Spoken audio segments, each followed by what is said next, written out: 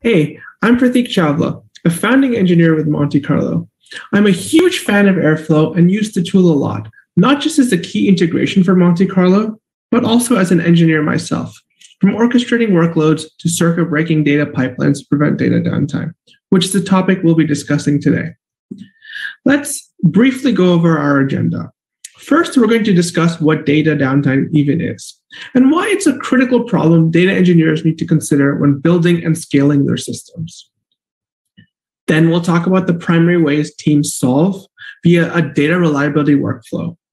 After that, we'll talk about circuit breaking with Airflow, including what it is, how you do it, and why you do it versus testing your data, and maybe some key challenges you might face. Next, we'll discuss how to implement circuit breakers with Airflow so you can do it yourself and hopefully improve your company's data quality in the process. But before we get started, let me do some really quick introductions. So as I said, I'm Prateek. I'm a founding engineer and technical lead here at Monte Carlo, where I help drive technical strategy for our data observability platform. Previously, I served as a technical lead at Barracuda, where I worked on email fraud prevention technologies. I graduated summa cum laude with a BS in computer science and engineering from the University of California, Santa Cruz. And as you can see from this slide, in my free time, I enjoy watching Broadway shows, flying airplanes, reading, and exploring new places. And for those of you who are unfamiliar, Monte Carlo is a Series D data reliability startup that basically coined the term and category of data observability. We observe an end-to-end solution that integrates with your favorite data stack tools like Airflow to improve data quality at each stage of the data lifecycle. And we've had the amazing opportunity to work with lots of different amazing customers, such as JetBlue, Fox, CNN, Vimeo, and to try to help them achieve more reliable data pipelines through proactive monitoring, alerting, lineage, and now circuit breakers, courtesy of the star of the hour, Airflow. Okay, enough of that. Back to what you actually signed up for. How to eliminate data downtime with Airflow. Before we dive into the how to fix this problem and ensure it doesn't happen again, it helps to understand the implications of bad data for stakeholders all across the company.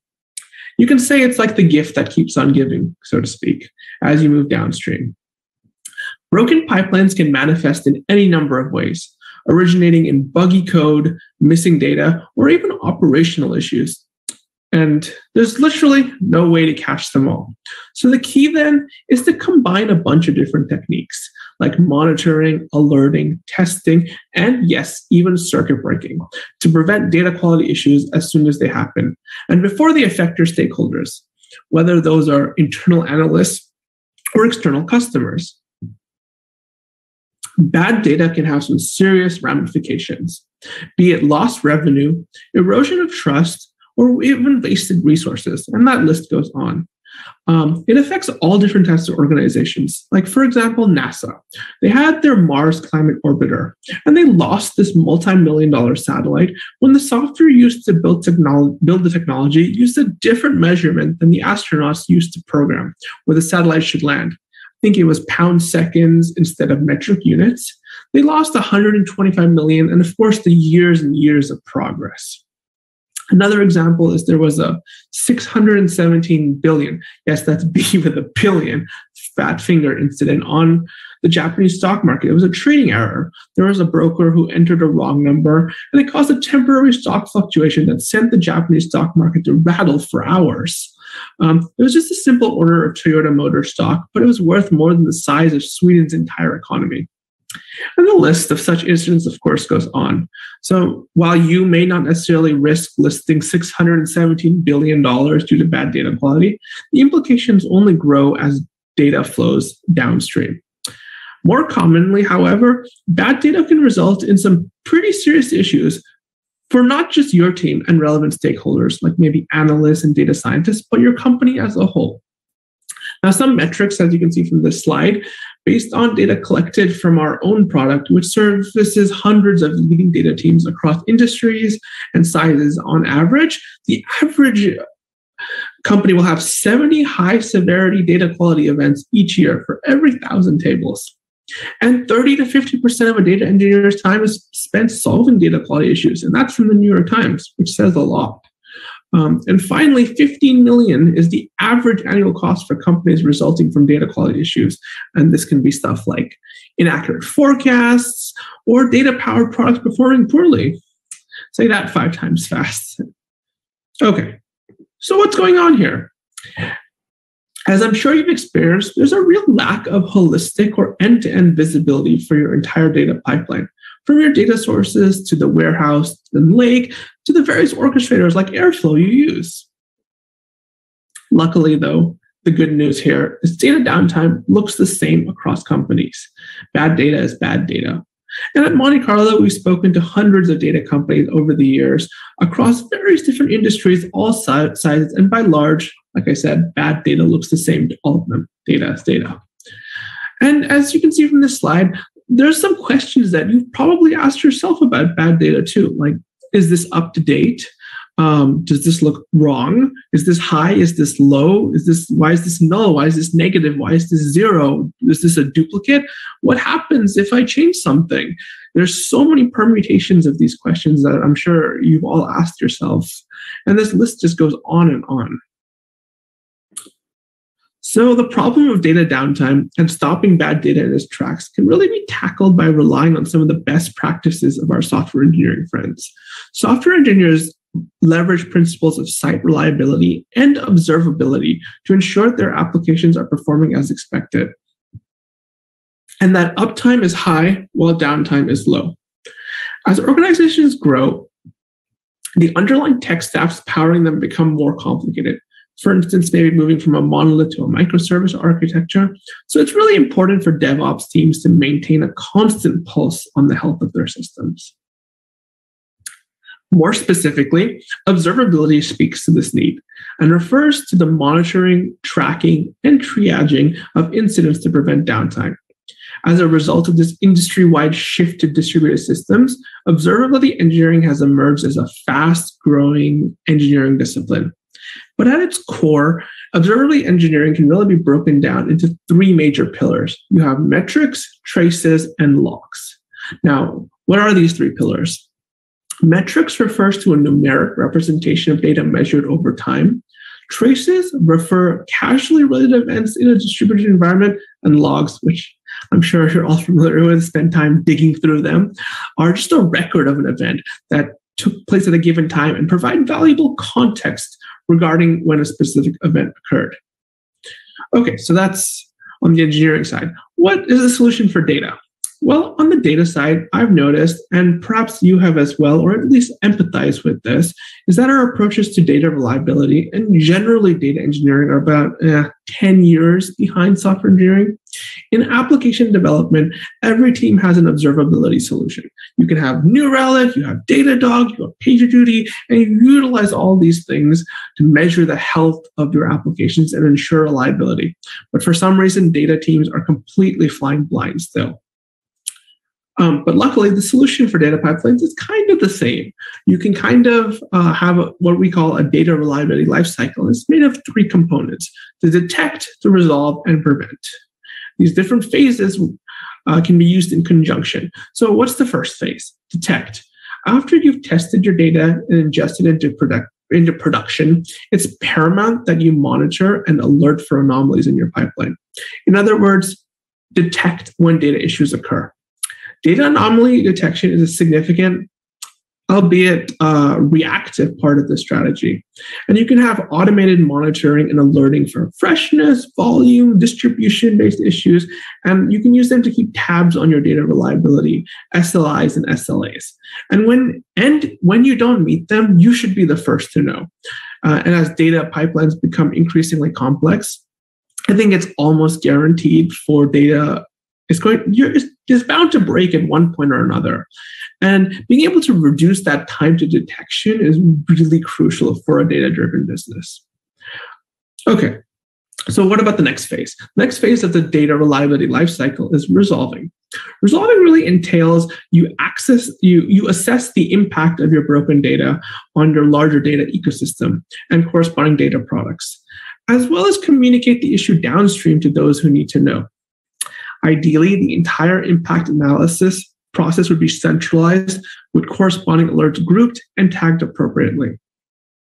In this part of the life cycle, end-to-end lineage and statistical analysis can be used to understand the root cause of the problem at hand. As teams become adept in understanding, triaging, and responding to incidents, they can reduce the time to resolution for common expected data incidents. Okay, cool. So what's the next phase? The next phase of this data reliability lifecycle is prevention. And basically, you process your prior learnings and historical information about your data pipelines and translate them into actionable preventative steps. Take this for instance. Not every schema change an engineer makes to an existing data set doesn't mean that your pipelines are on fire. In fact, you can say schema changes or schema updates often signify development and progress. But without that proper context, like the detect phase of your data reliability lifecycle, you're not able to pick up on these like subtle cues. But by applying this reliability lifecycle, teams should be able to surface logs, metadata, and queries about your data to gauge and even predict data health. And as you get more advanced and sophisticated, lifecycle should also be able to automatically adjust and update tests and monitors to match like the evolving business logic, and in turn use that to reduce data downtime. So what does this really do? This framework allows data teams to be the first to know about data quality issues in productions, fully understand the impact of the issue, fully understand where data broke, take action to fix the issue, and collect learnings. Collect learnings over time so you can prevent the issue from happening ever again. And just like how you had those 3 pillars of observability for software reliability, every data team has pillars of observability for data reliability. And I've broken these down into 5 major areas that I think, or we think, are a good or indicators of whether or not something is broken or gone wrong. And these consist of freshness, distribution, volume, schema, and lineage. All right. So let me break this down a little bit. The first of our pillars is freshness. Freshness seeks to understand how up-to-date your data tables are, as well as the kind of the cadence at which the tables are updated. Freshness is particularly important when it comes to decision making, as I think we all know that stale data is basically synonymous with wasted time and money. Like, for example, if you take a look on the slide where you see this table called Monitor Issues and Suggestions, you can see it's updated the update pattern is fairly standard. But there's this small gap that happens. Maybe the DAG failed to run, or maybe it ran, but there was no actual update. Freshness helps measure this, and you should know about changes or deviations from the norm, so your pipelines and your tables. And freshness is a great indicator of that. Okay, so next up we have is distribution. Distribution, or a function of your data's possible values, tells you if your data is within an accepted range. Data distribution gives you kind of insight into whether or not your tables can be trusted based on what is actually expected from your data. So again, if you look at this slide, you can see this table called key table scores. It's tracking table types, and the new one is added, Snowflake stream in all caps. Let's say normally these values are all lowercase. So an uppercase is a deviation from that, and maybe your downstream processes don't know how to handle this. Obviously, this is a very simple one to solve, but you can imagine the different permutations of this problem, right? It's just something that's not expected, right? Okay. So our next pillar here is volume, and volume really refers to the completeness of your data table and kind of offers insights on the health of your data sources. So if 2 million rows suddenly turns into 5 million, you should know. And like you can see here on the slide, we have a table called query logs, and there was an unexpected deletion of 269 million rows. And as you can see from the update pattern, deletions are incredibly rare. So this is something your data team should know about and investigate and triage. Understandably, right? Okay, so fourth is schema. Schema is really changes in the organization of your data. In other words, schema can indicate broken data. Monitoring who makes changes to the table and when is kind of foundational to understanding the health of your data ecosystem. Not to mention preventing issues from occurring again. As you can see on the slide, fairly standard changes in your schema. Some new columns were added, some columns were modified. It kind of just speaks to the governance and health of what's going on. And even if it isn't necessarily an incident, like it's expected, or it's kind of important to still stay in the know and kind of be aware of this, because it gives you a good picture of how your data is changing. It kind of touches to that discovery aspect of it. And finally, we have lineage. So lineage, when data breaks, the first question is always where. So data lineage provides this answer by telling you which upstream sources and downstream instigators were impacted, as well as which teams are generating the data and who's accessing it. Essentially, good lineage is context. It collects information about metadata, speaks to governance, business, and technical guidelines associated with specific data tables. It's kind of lineage. You can think of lineage as a single source of truth for all your data consumers. As you can see here on the screen, we have our upstream and downstream dependencies for this table, from both a table perspective and the actual fields being modified. Okay, so tracking all these pillars can give you a good sense of how healthy your data is, and from there, whether or not data downtime incidents occur. This conceptual stuff is great and all, but how do we actually apply this? So the primary way I think data teams solve for data downtime is these three components. And the first one I want to talk about is testing. So one of the most common ways to discover data quality issues is before they even enter your production data pipeline, just by testing your data. With testing, data engineers can validate their organization's assumptions about data and write logic to prevent the issue from working its way downstream. I think data is still a must-have to help catch specific known problems. The keyword here is known, that surface in your data pipeline and can warn you when data or code breaks these original assumptions.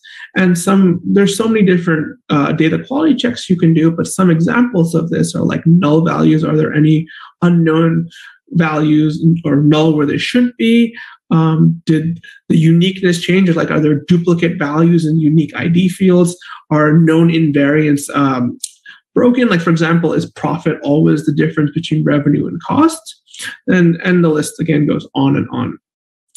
So data testing is just really very similar to how software engineers use testing to alert them on well understood issues that they anticipate to happen to their applications. But I don't think it's enough on its own, at least. It's not enough to stay on top of these broken data pipelines, but luckily here is where monitoring and lineage really help. Because even with the most comprehensive testing suites, you can't account for any and every issue that might arise across your stack, not just the sections covered by specific tests. So to account for both the unknowns and the unknown unknowns that keep up with the ever-growing amount of known unknowns in your data pipeline, you need to invest in observability too. Modern data environments are highly complex, and for most data teams, creating and maintaining high coverage testing is not really possible, or maybe it's not even desirable in many instances. And due to the sheer complexity of data, it's improbable that data engineers can anticipate all eventualities during development. Where testing falls short, data monitoring and lineage fill the gap, providing any additional layer of visibility into your entire data stack. Data monitoring is essentially keeping a constant pulse on your data changes over time and watching out for anomalies or other issues. And of course, now data lineage is an evolving real-time map of data at each stage in the pipeline and takes monitoring and anomaly detection's data quality problem-solving abilities to the next level by giving you the tools necessary to troubleshoot issues before they become data disasters downstream. And of course, if monitoring and lineage are packaged together, that's even better. So a little bit more about data lineage. It's kind of a type of metadata you can think of that traces relationships between upstream and downstream dependencies in your data pipelines. Lineage is all about mapping. That's kind of what it is at its core. It's where your data comes from, how it changes as it moves throughout your pipelines, and where it's really surfaced to your end consumers. And as I think your data stack grows more complex, mapping lineage becomes more challenging. But when done right, data lineage is incredibly useful. Lineage helps data teams do a bunch of different things, like understand how specific changes to specific assets will impact downstream dependencies, so you don't have to work blindly and risk unwelcome surprises for your unknown stakeholders. It also lets you troubleshoot the root cause of data issues faster when they do occur, by making it easy to see at a glance what upstream errors may have caused reports to break. And it also allows you to communicate the impact of broken data to consumers who rely on downstream reports and tables and you can proactively keep them in the loop when data may be inaccurate and notify them when issues have been resolved. The transparency here is paramount. It's very important to always be open and transparent about issues and communicate them through. Okay, so now circuit breaking, which is really just testing on steroids, because it stops data pipelines when data doesn't meet a set of quality or integrity thresholds. This can be useful for multiple purposes, and of course here, definitely not limited to checking if data doesn't meet your requirements between transformation steps, or maybe after an ETL or ELT job executes, but before your BI dashboards are updated. It fits almost anywhere. But it's really the most critical subset of your test, essentially. And of course, it should be coupled with monitoring and lineage. It's kind of the preventive or proactive component versus the more reactive there.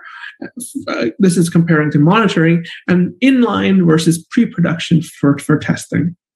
But don't worry if it's still kind of a little bit of a nebulous term right now. I'll be spending most of the rest of the presentation actually diving into what it means to circuit break.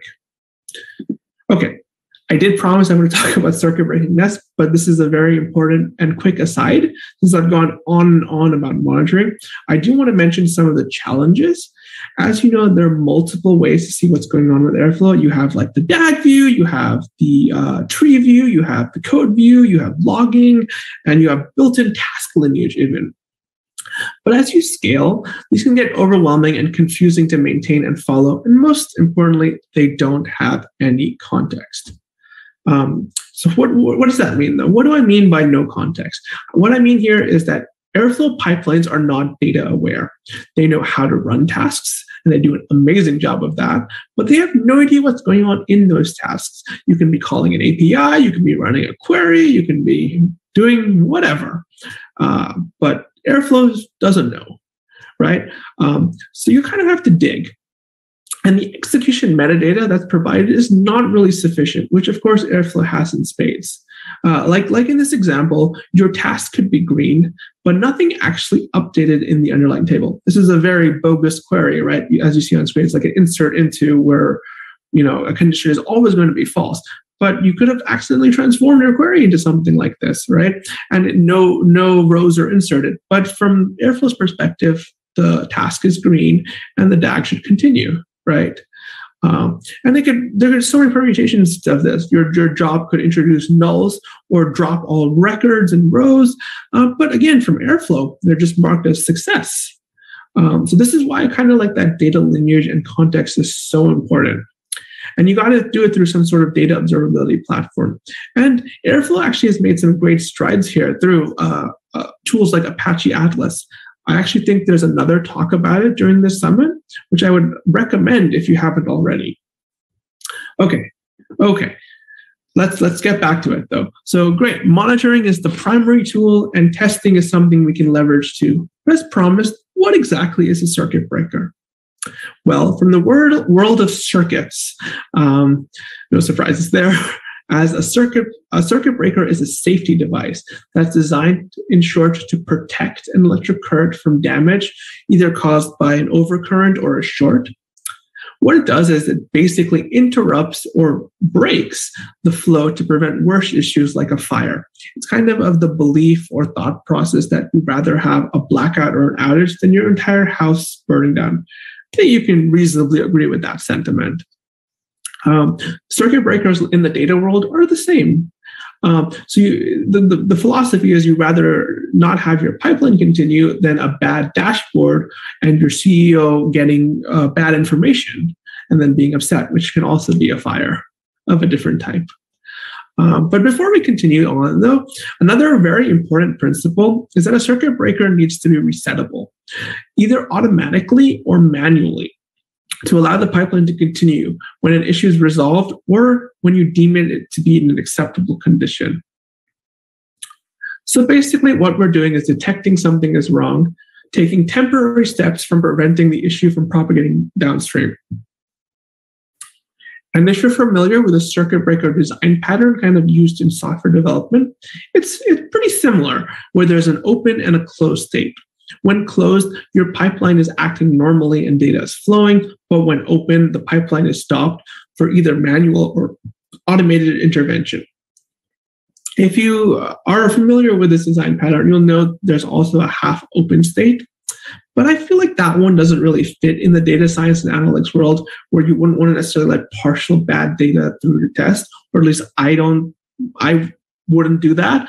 But like all things, this is nuanced, and it kind of really depends on the exact business case you're looking at. So maybe you find a scenario where it does make sense. Okay, so we talked about that, but that still sounds an awful lot like testing. What exactly is the difference? So circuit breakers should really be the most critical of your tests. From the underlying query or operation, they might be very similar, but it should be really only the subset that absolutely prevents your pipeline from running. For example, if you have a model where no null columns are okay, that might be an ideal circuit breaker. But if a few are acceptable, or for every now and then it's okay, or some permutation of that, that's probably a poor circuit breaker, and maybe a better test, because it would just generate a lot of unactionable noise, which also has the really, really fun benefit of introducing downtime. So for the same reason, it's basically like a guarantee, right? So for this reason, circuit breakers should be used sparingly. Go crazy with the number of tests you have, but only really circuit break on the assumptions that absolutely can't be broken for your data to be considered valid. And I know some of you are saying here, every test I have is critical and important, but it's also important to be pragmatic, because if everything is important, nothing is. I know it's cliched, but it is true here. Also, since circuit breakers are embedded in your pipeline, it's very important that they're fully automated. There's no manual verification or review like some of the tests you might run. You're not comparing results in the console or looking at a spreadsheet or a table. It's happening in your pipeline completely automatically. And because of this, if a circuit is ever open, teams should be paged immediately to resolve. This is so maybe your batch can be backfilled, and because any open circuit causes downtime. And unlike your normal tests, which you might run while developing or on an off schedule, circuit breakers impact your SLA. So, and lastly, while your tests ideally can be in dev or stage, circuit breakers are always in production. Though you can, and we recommend, if you should replicate them to your dev and stage environments too, but the actual circuit breaker is in production. And like with code, testing is usually just a point-in-time snapshot. But remember, your data changes, and your circuit breaker will always be running against this changing data. Okay, cool. So what about some challenges with circuit breakers? I think like everything, there are always challenges. Unlike monitoring and even testing, you have to remember circuit breakers are proactive, not reactive. So while they do provide like an excellent way to prevent data issues from occurring in the first place, they can also wreak havoc on your pipeline, where delayed jobs set off like chain reactions of data failures downstreams. So if you pick a bad circuit breaker, you might actually end up introducing more downtime than you're trying to prevent. So to kind of deal with this, I've outlined a few best practices that we've found from our experience of helping customers implement circuit breakers. Okay, of these, first, try to pick a rule where you have a good understanding of the history and what type of incidents or threshold breaches are triggered. It doesn't really matter if it's a relative, absolute, automatic, using some fancy ML models. If you don't understand it well, generally it's not a good candidate for a circuit breaker.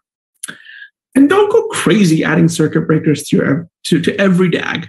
Start small, or you'll overwhelm yourself with noise and breakages. Pick your one or two, maybe less important pipelines where you have good monitoring set up, and slowly start adding rules. Once you're more comfortable with it, then start, propagating it down to your more critical pipelines.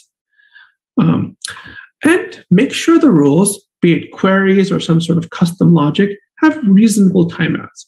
If your batch job takes 1 hour to complete, it's probably not reasonable for your circuit breaker to take another hour, as you've just doubled the SLA of your pipeline. And part of that is to consider cost too. And lastly, I want to mention is you should understand when to fail open. If there's an outage or issue with running a test, how important is this circuit breaker really? If it 100% can't be skipped, don't fail open. But otherwise, consider doing so. And even though I said, remember, like I said, if you think everything is essential and critical, nothing is. Even though circuit breakers should be the most important of your tests, there should still be a hierarchy of importance within circuit breakers themselves. Okay, cool. So now let's actually build a circuit breaker. So you can see here on this slide, we have a very, very simple DAG where we have like an example ELT job 1 and we have example ELT job 2. And in between them, we've introduced 2 circuit breakers using the short circuit operator. One is always false in this case, and one is always true, though in reality, obviously yours will be false or true depending on the data. But in this case, we have this simple setup. So that means the ELT job 2 is skipped because the false circuit tripped. And let me actually walk you through the code here. Again, the code is very simple, right? But it's to kind of illustrate the point of where to put circuit breakers in your pipeline. You'd obviously replace the actual things, the actual circuit breakers with your own business logic. And like if you walk through it, example ELT job 1 won't actually be a bash operator that says I'm transforming an important table. It will actually be transforming an important table using some other operator. After that, you will put one or more circuit breakers to validate the assumptions that were made in the first task are met or are held, and then you run your next part of your transformation. So, like in this case, the transform table is used to build a very important dashboard. So you circuit break in between that. Very straightforward. So it's very simple to introduce them into your pipeline. And of course, if you're using Airflow 2, you can utilize the task flow API paradigm. It's just a nice, convenient way of building these DAGs. And I'm showing an example here in Python that kind of does the whole, extract, transform, load pattern. But obviously, in reality, you wouldn't use Python and XComs to push data around. You'd most likely be updating models and tables, like writing to Snowflake or BigQuery or Redshift, or maybe updating blob storages like S3. You could technically do this in Python, but it's most scalable. Mostly when you get to scale, you're not putting things in memory. But let's, in this case, assume that we are. So we have this extract step that does some very simple stuff. It just grabs some items from our fake database in dollars. Very simple. They're extracted and they're sent over.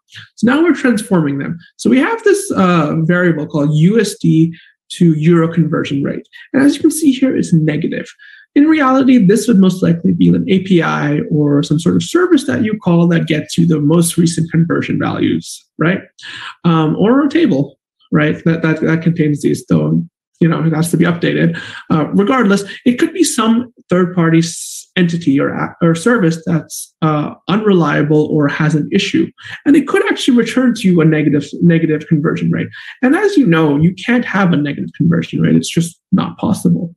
So this is something you'd want to check for. So if we didn't do this check, we would have just continued to do our transformation and done the conversion from dollars to euros and loaded it in. In this case, our load step is just printing, but you can imagine the load like writing to a table, writing to S3, writing to whatever, right? This would just happen, and we would have never known about it, and we would have bad data in this model, and anything downstream of that would have also had completely inaccurate values.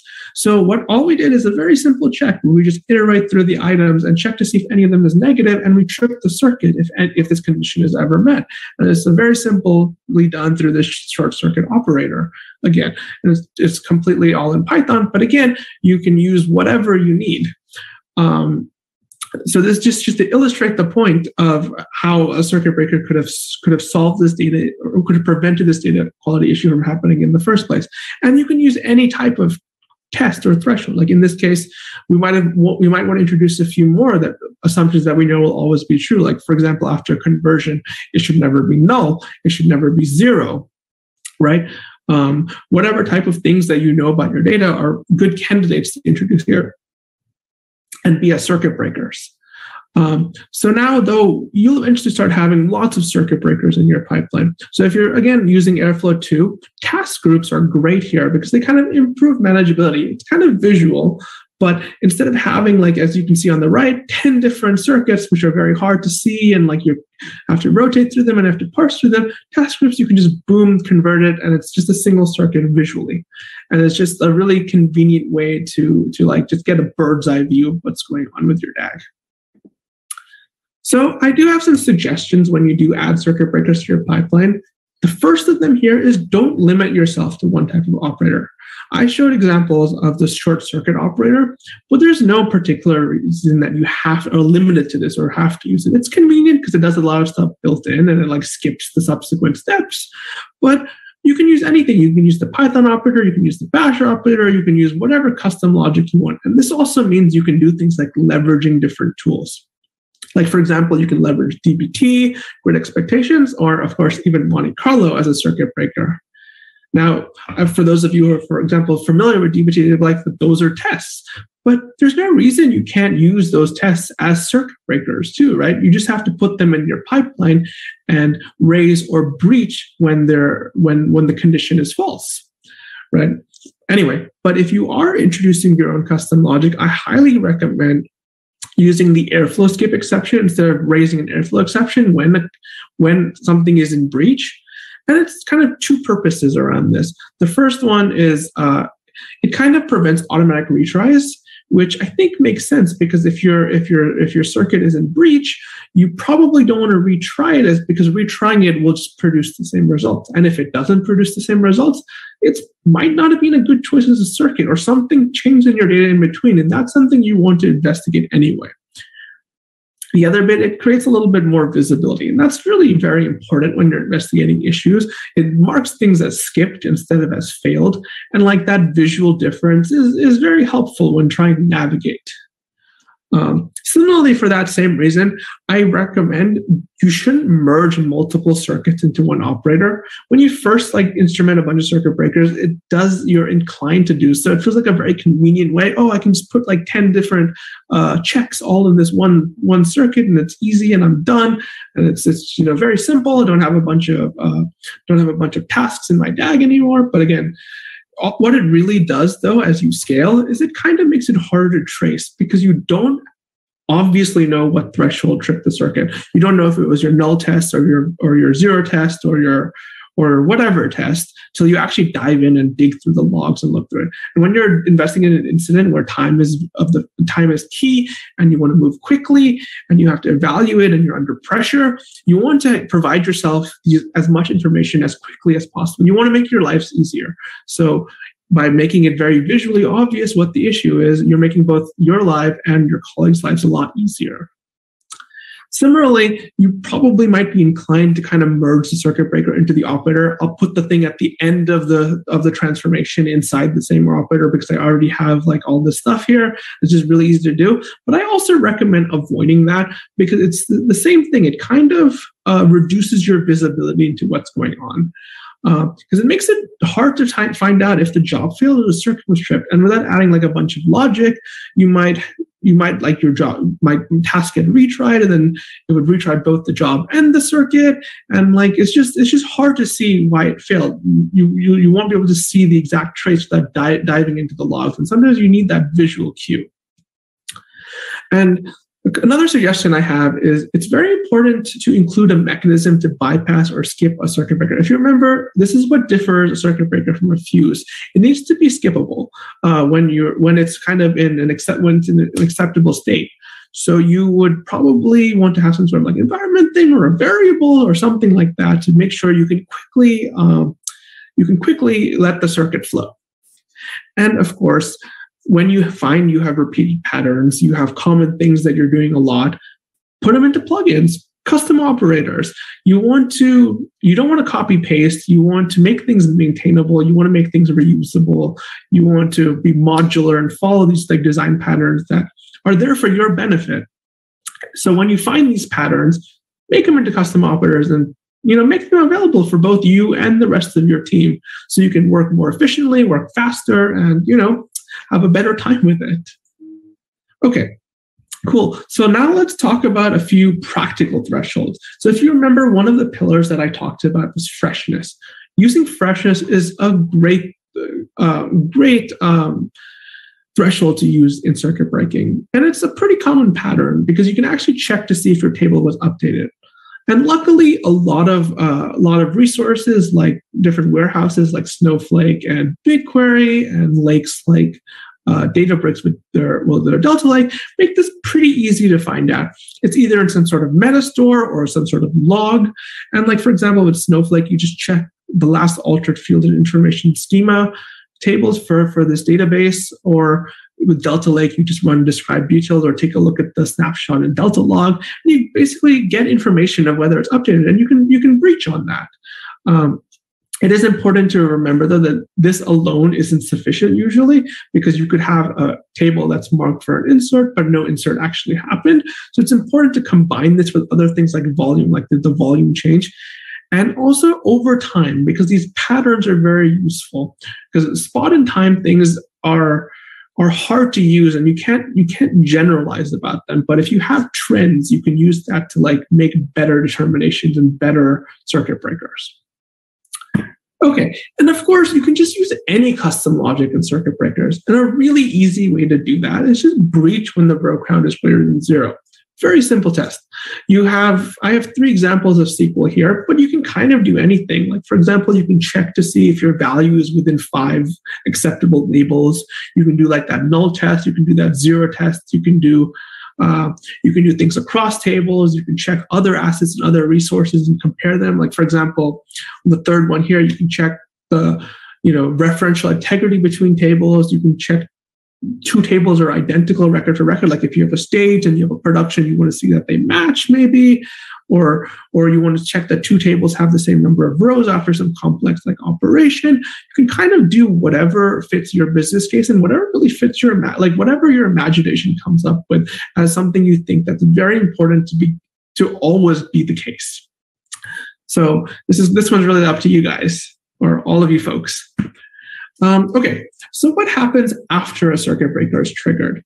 So unfortunately, the answer here is every data incident is different and it's nuanced and it's complicated, but I think the following 7 steps are kind of a good run book, or at least a good starting point. So the first thing I would do is I would review any table and field lineage, which is why it's so important to have this context, for all your impacted downstream assets and notify stakeholders. This one's very important because, like I said, you have to be transparent about issues. You can't hide them. You have to be very upfront and honest if something happens. And notifying stakeholders is the first step in that. You have to let them know there's this data issue. We're investigating it and we'll solve it. It's all about attitude. As long as you're willing to solve it, that's what you need. So then after you do that, I think it's important to review logs and documentation about the circuit that trips. Hopefully you have some documentation on it. Similarly, you want to review any logs and documentation for the actual tasks that you were being evaluated, see if they do anything meaningful, and hopefully it's more than just calling some API. Otherwise, you jump down the levels. But luckily for that, you have field lineage and just regular table lineage, and you can actually find out what are all these upstream transformations, and one of them might have been the root cause. So you evaluate and kind of build this like holistic picture. You also, as part of this, you should check any recent changes to your pipeline. That can be changes that are done, like a query has been modified, or maybe the data source has changed, or there's a new stream, or a new customer. There's all of these things are very important to check because they could be the root cause, right? And as you're doing this, it's important to sample the table itself for these anomalies. And if you can, use any tools that review historical versions of the table. Like for example, Snowflake has time travel, or let's say you have historical versions of the table, check them to see what changed. And speaking of history, it's important to also review historical incidents. Maybe they can tell you what patterns. It could be historical incidents for the table itself, or it could be historical incidents for stuff upstream. Maybe there's a common pattern or trend of something that frequently happened, like maybe something changed and it raised an alert or issue upstream, and now it only finally made it downstream to this job. Right. And as part of that, it's also checking schema change, right? Like check to see if the structure of assets has been modified. So hopefully these 7 steps will help you triage and kind of solve your data issues. Okay. So now here, I'm going to get a little bit shameless. So feel free to tune out and come back in like 2 minutes if you don't want a quick pitch. I totally don't blame you here. I do want to mention that we do have an SDK and Airflow provider that can be used to automate and simplify and customize circuit breaking in your Airflow DAGs or any other orchestrators. And I also did want to take a small opportunity to talk a little bit more about MC in general. MC or Monte Carlo. So most teams will find that it helps to have kind of one platform to manage it all, as it were, to manage circuit breaking, testing, monitoring, lineage, all in one place. And like we kind of refer to this spectrum as data observability. So what data observability really does is it automatically detects data incidents for you. And it equips your teams with fully automated lineage, context, and workflow tools you need to triage and find root cause and resolve and track incidents. It also gives you on-demand insights to help your team avoid data incidents altogether as you make field, table, and schema changes, and even migrations. And it does this all kind of by running ML monitors across your entire data stack using all of the pillars we talked about. Like it uses freshness, it uses volume, it uses schema distribution. And if, for instance, with Monte Carlo, we do this very simply by deploying a collector, either in our own environment or in your VPC, to collect and analyze metadata. And this all requires very limited and inexpensive compute on your side. And of course, beyond this automated detection and targeted alerting, we also believe data observability must deliver workflows and tools to actually resolve these data incidents and resolve it quickly. So to enable this, we help teams quickly identify upstream sources and understand downstream dependencies with fully automated and maintained field level lineage, which is available for your team within 24 hours of your setup. So with field level lineage, this enables us to surface the context your team needs to resolve issues quickly. You can see the impact radius to see which tables and dashboards and end users are impacted to immediately triage incidents. And we also built integrations to the tools like dbt and Airflow, so you can also have your diagnostic information on how to resolve issues. This and all the other contextual data and insights your teams need to resolve incidents quickly are all kind of in one place.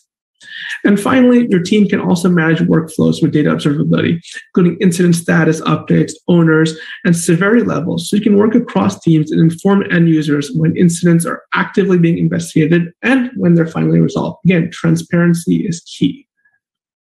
Okay, cool. I'm done plugging. Hopefully you guys can all of you folks can hop in now.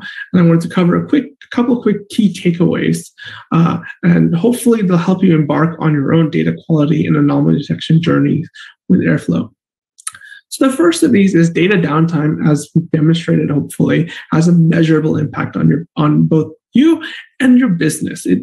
And you can kind of use these 5 pillars that were defined to give you like an overview or a holistic picture of your data environment, your end-to-end data environment. And luckily for us, one of these tools we can leverage is circuit breaking, and it's very powerful. And as you've seen, like with the custom SQL or the simple Python snippets, it's pretty easy to implement. But it's really important to remember it's just one tool. So it's really needs to be combined with other things like monitoring, alerting, lineage, and even testing for maximal effectiveness. Like any tool, you can't use it to solve every problem. You have to combine it with other things and use it where it makes sense to do so. And of course, speaking of testing, circuit breakers are, of course, testing on steroids. So you also have to be careful when you instrument them and utilize them to prevent unintended data downtime. You don't want to cause more problems than you're actually trying to solve. So you need to pick good circuit breakers. And luckily, though, you have lots of different options on how to actually end up instrumenting circuit breakers. and what thresholds you use and what permutations you use, what operators you use, what languages you use. You have different things. You can use different APIs. You can use different third-party tools, different plugins. You have so many options. So this is really a great opportunity to kind of experiment and have fun. And that's kind of what really this is all about, right? You have to have fun with what you're building and you have to enjoy what you're doing. And that's all. That's all I have. So thank you very much. Again, I'm Prateek. If you have any questions, please feel free to reach out.